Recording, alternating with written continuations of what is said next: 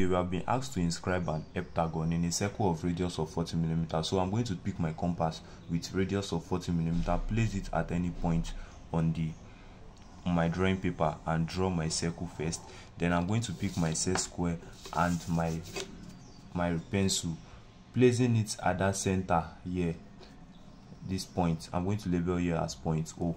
Then I'm going to draw a straight line that is dividing the circle into two equal parts.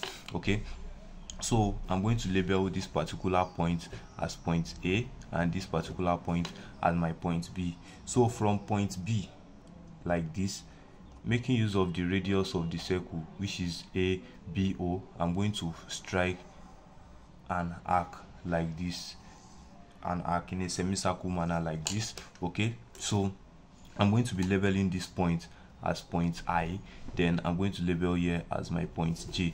So from this particular point here, I'm going to draw a straight line like this in this manner.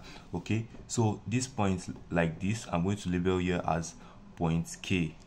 This is point I, this is J, and this is K.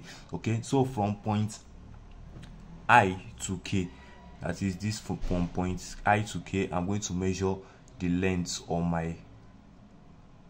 my compass like this, point IK on my compass, then place it at point A.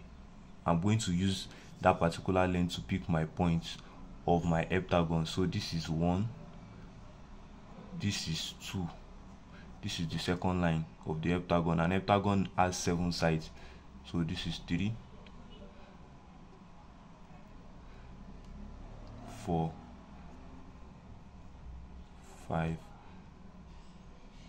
then 6, and this is the 7th line.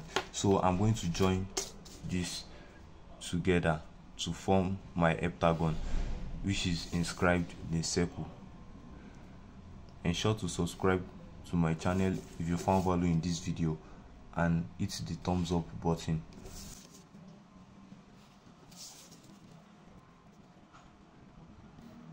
Like this, then like this, and like this. Thanks for watching. Peace. I'll see you in the next video.